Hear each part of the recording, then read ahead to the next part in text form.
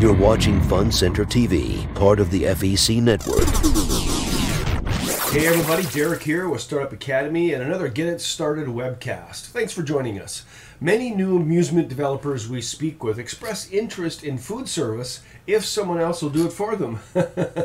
In this webcast, we're going to have a little chat about food service and the pros and cons of outsourcing it to an external supplier. Let's get it started. Loved by some, enjoyed by many, the emissary of fun, here he is, Derek G.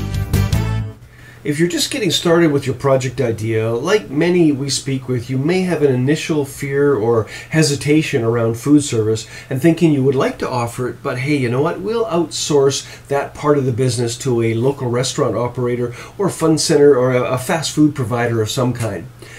You know what? I'm going to use supplier and concessionaire as interchangeable. And in a concessionaire contract, the fun center owner uses an outside source to handle the food service. The revenues are split on a percentage basis as agreed upon by both the fun center operator and the concessionaire. The two of you split net revenues, the total sales minus your supplier partner's expenses. The split can vary, but you generally can expect to retain somewhere in the 25 to 50% of the net revenues earned by your service provider. Let's start with some of the advantages of an outsourced contract for your food service. Number one, you gain the concession supplier's instant expertise. Number two, the concessionaire is generally responsible for any improvements that are necessary, like your restaurant equipment, shelving, kitchen hardware, and so on. You're only responsible for the physical space required as agreed on.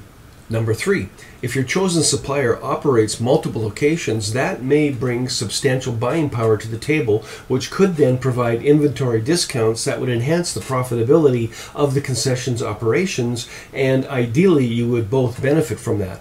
Number four, the concessionaire may bring useful market knowledge and other operational experience to the startup relationship.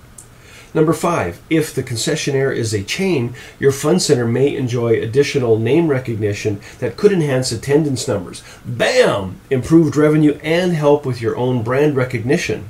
For the smaller fun center, a concessions contract may allow that fun center to offer services that... You're watching a Fun Center Academy webcast, part of the FEC network. Start, manage, and grow your amusement business. To see more, along with other videos, articles, and amusement business resources, follow the link in the description or find us on the web at funcenteracademy.com.